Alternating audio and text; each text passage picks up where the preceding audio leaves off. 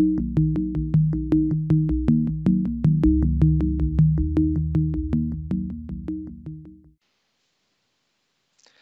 everybody, this is Mingyao from Singularity Engineering. Today I'm playing with a new toy, Granta CES Selector. A couple months ago I said it's great to have a big materials library, and here I have it in hand, and it's truly fantastic. So let's take a look at what we've got here. I have a wide range of material libraries here, shown also on the right hand side. We have different classes. Right now I'm just looking at the material universe where I have ceramics, metals, polymers, plastics. I've worked with hundreds of engineers whose biggest problem has always been, where do I find right material properties? Well, here we go. Got different types of glasses. Let's look at some high temperature borosilicate glass. And here is widely used for Pyrex. We can look at different grades of it, and all the material property I need is right here. We have the density, all the mechanical information, including fatigue strength, elastic modulus, impact and fracture toughness, thermal properties, electrical, dielectric constants for relative permittivity for electromagnetic simulations, optical information for optical analysis, even whether it's ROHS compliant, RoHS compliant, durability, whether you can be recycled and end of life, and obviously the price as well. So lots and lots of data here. Look at some of the polymers here.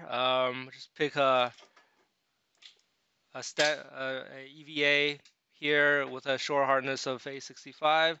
Again, all of the information I would need to do simulation and to do trade-offs and studies. So this is a huge and vast library of materials. The metals are particularly cool because I have information on the fatigue strength as bands and curves, so I can do fatigue simulation of these metals, non-ferrous precious metal alloys, so some commercial purity gold material with all the mechanical properties, fatigue strength, thermal, electrical, so comprehensive material information on almost any material that you can buy off the shelf today.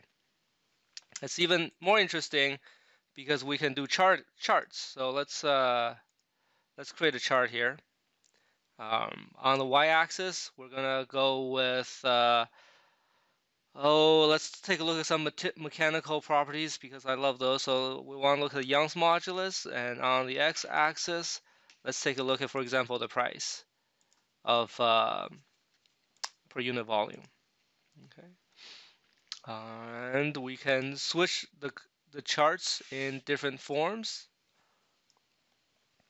Okay, let's switch this to a different look.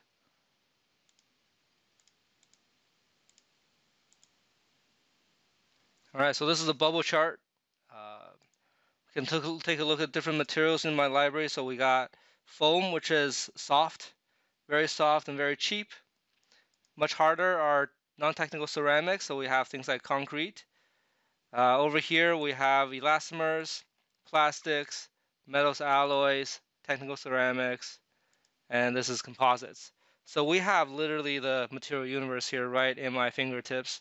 Can zoom into any of these areas. So let's look at some really strong and really expensive materials. It's up here. So we got diamond. It's obviously a fairly expensive material. Gold and platinum alloy for dental alloys. So if you double click on one of these things, it tells us about all of the mechanical properties as well as thermal electrical properties, as well as processing carbon footprint for energy consumption and energy estimates. So lots of information here. We can also use limits. So if I'm looking for a particular material, so maybe we want to have some sort of a price per unit volume. So maybe $100, $10 per square foot. We can define some mechanical properties. You can look at your thermal properties, optical properties. So maybe we want to look for things that are translucent and transparent. and see what we get.